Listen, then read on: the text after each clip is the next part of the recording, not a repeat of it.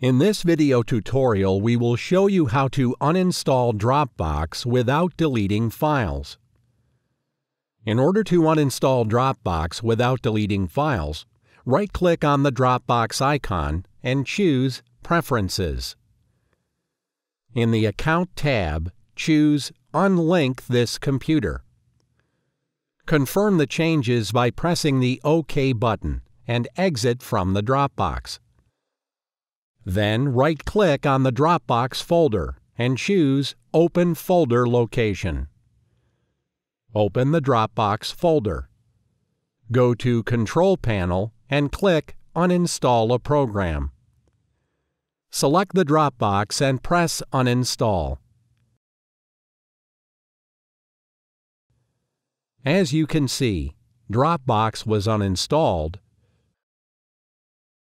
but the Dropbox folder is still on the computer with all the files.